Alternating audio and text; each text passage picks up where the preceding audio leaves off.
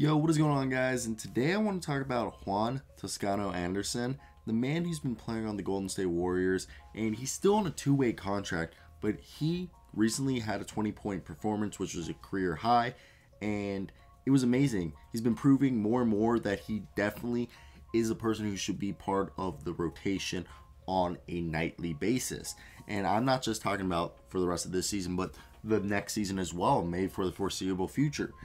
And Steve Kerr said that Juan Toscano-Anderson understands the game on a sophisticated level, and he fits the Golden State's read and react system very well. And I think that the fact that Steve Kerr is starting to acknowledge and saying that he's beginning to trust him and that he does warrant a spot on this roster, it's a great thing. And if you guys haven't been paying attention, he's a guy whose game isn't flashy. He is really a blue-collar, grit and grind, just hustle player. If you want to look at his stats so far this season, he's been pretty good. He's been playing 39 games so far, about 18 minutes a night, getting 5.1 points, shooting 58% from the field, 43.9% from three, 3.8 rebounds, 2.2 assists, about 0.6 steals a game, and about half a block a game. And on some nights he'll just give you one block and one steal game when he gets more and more minutes. And I think if you look at his past couple games, it's been a lot better. Like if you look at his last 8 games where he's been playing 13.8 minutes, but he's just been shooting lights out. And the thing is when he shoots the ball, he's really good. And I think the fact that right now, I just think it's him getting his confidence, getting the fundamentals down, understanding the game, which he's showing. And I know he's an older guy, that he's 27 years old. And I think he could be a Golden State Warrior for the next 5 years. A guy who comes in and fills that Iguodala role, plays really, really hard defense, is going to hit, attempt 4 3-pointers a game and hit those at a good percentage, between 38 and 43%, which is amazing. And he comes in, plays he averages probably about 10 points, 12 points, but on some nights he can go off and be great, like we saw in the past. I just think he's definitely a guy who plays a game with very high basketball IQ, is a good athlete, not an insane athlete, but a good athlete to stay in front of everybody.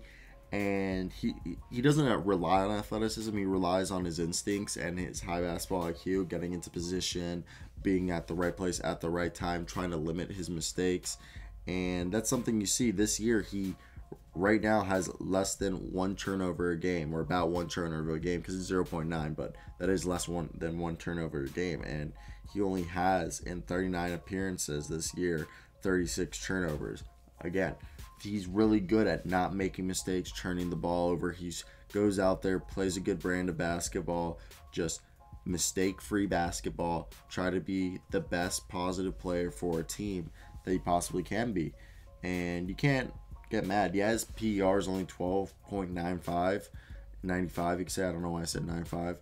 And I think that's just because of his lack of minutes, and then sometimes he's out of the rotation and sometimes in it. I really think Juan Toscano-Anderson needs to be warranted a multi-year deal. He's 6'6", 209 pounds, 210 pounds.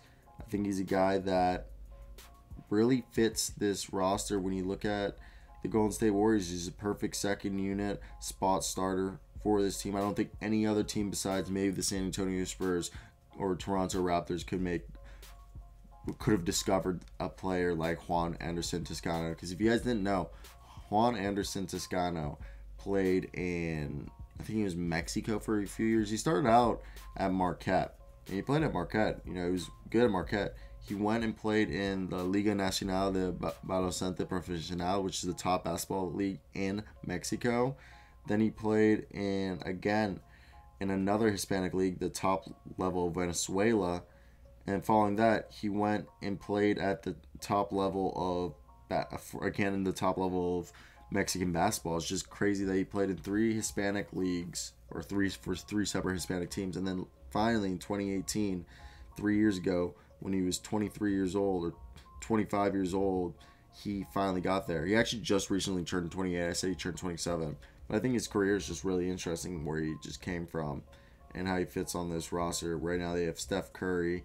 Next year, I'm assuming they probably won't keep Kelly Oubre, but let's say they do. It'd be Steph Curry, Andrew Wiggins.